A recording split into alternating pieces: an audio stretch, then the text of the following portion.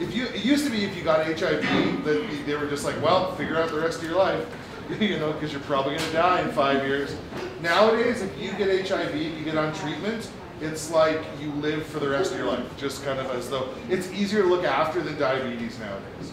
Because diabetes, you have to check a couple times a day, whereas with HIV meds, you just have to take them once a day and go to the doctor every couple days. Like, that's all it is now. And treatment is so good that it's even harm reduction to be on treatment, because if you get to that undetectable viral load, you can't even spread it to other people, which is absolutely amazing. Wow. So somebody who like doesn't even make any other choices, they're just like, I'm going to be on meds. And that's sometimes what harm reduction is about, is doing everything you can to provide that safety for somebody to make those choices, even if it's only one of them, right? So if you have somebody, like say for example, if you're somebody who has to do transactional sex, right? You're having sex so that you have a place to live, so you can get food or whatever else, it's survival sex. It's awful tough to be like, always wear a condom, when you're like, yeah, if I don't get paid tonight, I don't eat tonight, right? So you're not thinking as much about stuff like condoms. But if you can help that person get tested regularly, and if they get an HIV or another STI, they either get a cure to get on treatment, then it means that they can continue on doing what they need to do to survive.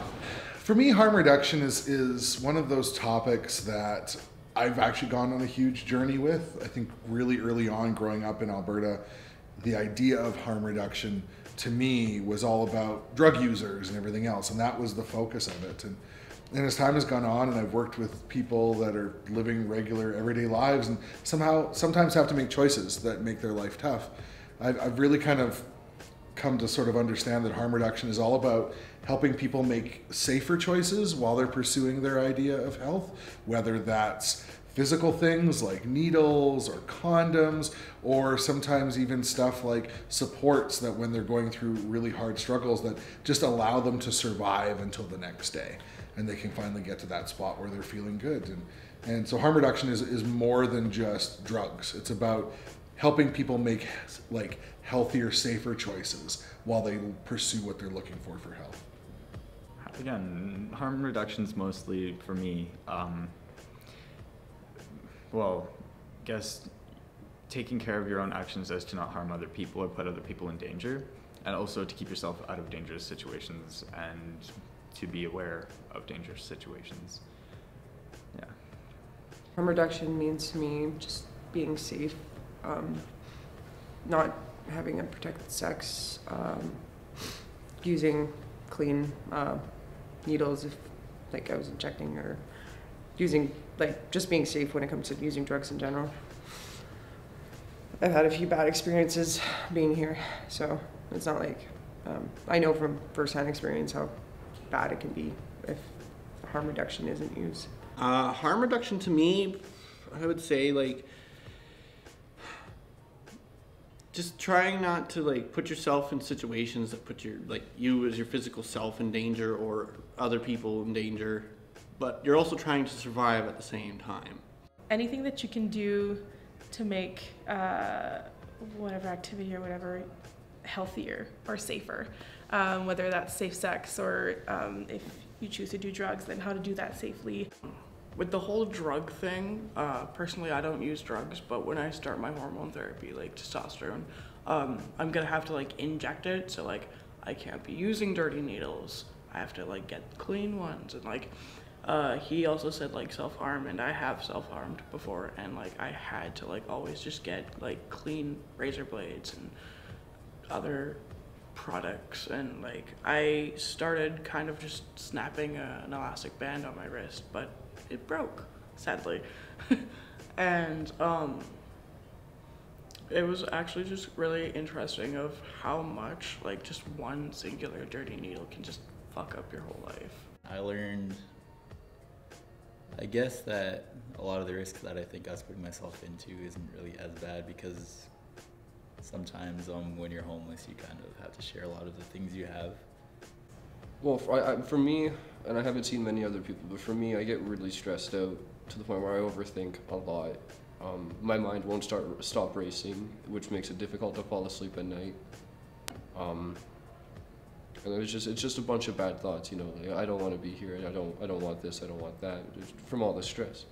And that doesn't necessarily have to do with homelessness. It's just, you know, battles in my own life that stay behind closed doors that I don't tell people because I don't feel like the world should have to deal with my problems. I'm more of a person that I should deal with my own. So. Addiction is the biggest one out here. You don't get enough sleep at the shelters. They give you like, you gotta wake up at 7 and they expect you to go to bed by 12. And that's like one of the major things for me is like, I can't wait to get my own place and housing so I could get like full 10-hour sleeps. And there's a lot of like fighting that goes around. And like people steal and then people get in fights or somebody does something. So I've only been here 2 weeks and I've seen that there's been a lot of fights. So a lot of people don't really respect each other, but the people who do treat each other right. Personally, I kind of just got beat up. That's why the fancy splint is on my finger for being trans. They didn't accept the fact that I was wanting to transition, and they're like, well, you'll look funny because like you were a lot prettier as a female and like me and you had sex, and he beat me up. So yeah, it sucks. I'm not living in a world that's fully accepting yet.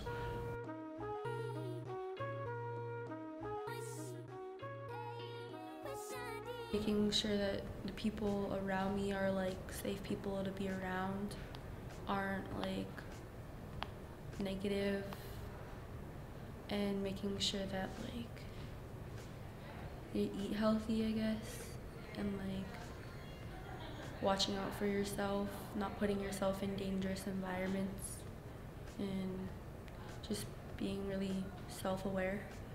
I stay around more intelligent and aspirational people, and then if I am getting into risky behavior, I'm always with the group and I assess the risks before. Keeping myself happy and like a positive attitude and positive mindset into like what you want to do further in the future instead of just like focusing on right now. I take care of my body and I'm always watching what I'm eating, and I'm always like making sure I get like the tests from the ladies, so I'm always like making sure I'm safe, and then like I always make sure I'm around the right environment, because if you're not in the right environment you run into a lot of problems.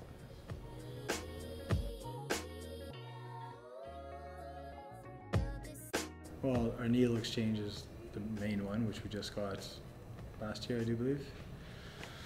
And it depends on the worker and the relationship you have. They're safe enough to come to us and ask us for those needles, knowing that we're not judging them. And then I get that little 2 seconds of ask them, when do you want to change? Or have that thing, and just like the other day, came, we got 10 needles. And I was like, you need 10 needles? Yeah, okay, you're going to be okay. Yeah, you got a safe place tonight? She's like, yeah. And I was like, all right. And you're still thinking about not doing it because you told me about last week you're trying to quit? She's like, yeah. It's just I'm going through some rough times right now, Shaz. We'll talk later. I was like, okay, just be safe tonight, please. Yeah, no problem. She came back the next day and we talked. And like, it was pretty cool. Yeah, just being there for them. It's just, yeah. I used to give people like clean rigs and like carry that stuff in my bag because like you'd see people on the street sometimes and they'd be like, does anyone have like a dirty rig I could use? And I'm like, dude, man, here you go. Fucking don't do that, please, for the love of God. My friend, he actually got Hep C because his friend gave him a dirty rig and he did not know. So yeah, definitely that. I know there's a lot of health concerns surrounding that. Again, if it's your own, even that's dangerous, but if it's somebody else, that's just, I feel like it's too obvious to even say, but just the contamination, the spreading, it's directly going to your veins. That's contamination of the blood. You could get an infection in your bloodstream, which could be lethal. And also jamming of a rig happens often. If you're reusing an old one, if you've got dried blood in the tip of the needle, it makes the plunger stop working. And what I've seen with that is when people try to force the needle to work, they're pushing on it so hard that they're actually jamming their own veins, which is very dangerous.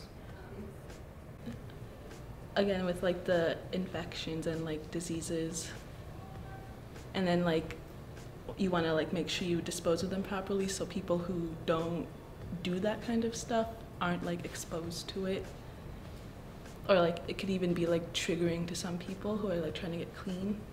Well, to avoid blood infections, you know, to avoid, if you do have a blood infection yourself, to avoid giving someone else a blood infection, you know, just to avoid passing things back and forth to other people. You know, if you have something, why should the next person in line get it? Because you didn't make the choice to make sure it was clean. I think you can get an STI from using dirty rigs, and if they have like a blood infection, and if there's blood in that rig and you just like squeeze whatever you're shooting up and just insert it in your arm, like you could have just a major blood infection and you could possibly die. I've had friends that have died before with dirty rigs, sometimes clean rigs, because they were allergic to the metal. It's hard being homeless and trying to find clean rigs or have a place to actually go to have sex. To avoid life-threatening diseases, STDs, things that could really mess up your life, such as HIV, like that. From what I know, I believe it does kill people. I believe it's also incurable. That's something that sticks with you for life. Numerous reasons, is diseases, infections, kids being the number one. Not getting HIV, not catching whatever like venereal disease there is out there. It's even if you're monogamous or like faithful in a relationship, you don't always know if your partner is, and it's like it's not healthy to not get checked. Like if your partner's sleeping around on you or whatever, you could catch something that they have, and then you wouldn't even know it if they didn't like let you know, you know. So you don't catch diseases or infections. I think if you don't have access to harm reduction supplies, then you don't have access to growth and change and healthier community. Often when I'm talking with people in the community about why it's important to have harm reduction supplies and safe injection sites, is because it's not just about providing them with the ability to do those drugs, but it's also saying when you show up for these things, you're also getting access to people who are going to talk to you about what alternatives will look like. And even if you come back 20 times and on the 20th time you say, hey, I'm kind of ready for a change, that's why it has to be there that whole time, so that we're always ready for when they're ready. Sometimes it can be the people around you, your friends or something, like if they're into like drugs or anything, like they could try and pressure it on you, or being like the area you're in, and like the vibes you can get, it can really affect you, and like it can make you do it.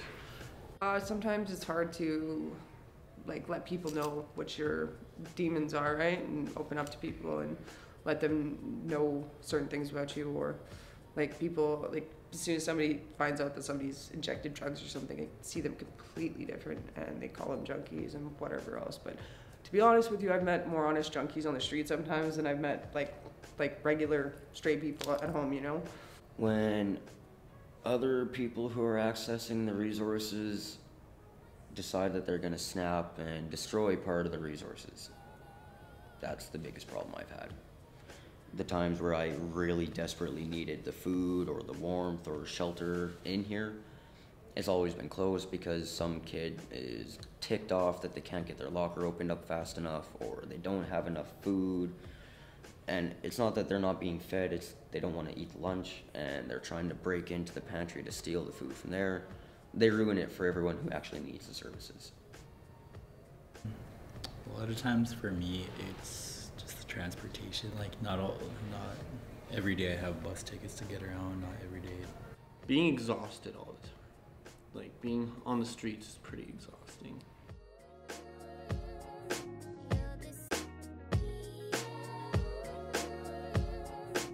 I like everything. Like they have all resources, and like they got the right people who work here, and like that's what I like is they have the right people here who can help and show you things. I like it when they provide condoms to other youth. I don't dislike it at all. I don't mind it. I think it's something good that they're doing for people, trying to help people feel better about themselves and not want to hurt themselves. I don't think YESS has any problems. I think that they're not organized enough, but they're still very organized. Like their donations, that's where I got a lot of my clothes. Because when I came here, I had nothing. And I do really like YESS. I like the workers. Everybody's so positive here. Like they just keep like an upbeat place for everybody. Everywhere needs to have sharps containers. Everywhere. Like bathrooms even, because like in Edmonton there's like a public bathroom here, like just outside, or kind of in a building, and I went in there the one day and like I looked in the stalls being all curious and shit, and like there's needles on the floor and there's no sharps containers. We need to like invest in sharps containers in like bathrooms and like ladies' bathrooms and like unisex bathrooms and stores and West Ed and even like buses, transit stations, like just everywhere. If you are going to be using needles, be sure that you know how to use them properly. It's always safer to be informed and to ask instead of assuming that you know and making mistakes. As for sex, again, if you're going to be changing partners, do get tested. And I know it's not always the easiest, but ask around, keep a condom on you. It will help and you won't regret it. Don't waste your beautiful skin on scars. I've already did that, and I love my scars to bits and pieces. I don't know why, but I also have a tattoo covering a lot of them. There's always like help out there somewhere. You just gotta go out and like look for it and utilize it. Take care of yourself, and if you do, like when you do what you want to do with your life, just kind of make sure that like you get STI checked, your blood checked, like a possible physical exam if it like you're like really bad or your health is really bad, and just take care of yourself. Talk to the resources.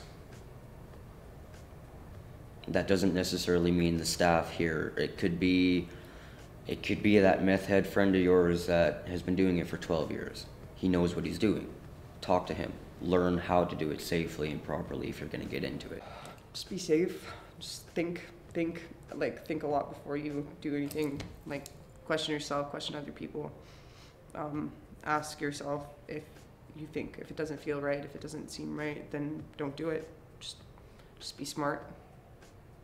I don't know, stay focused on what you have in mind, your goals, your aspirations. And just be careful. Listen.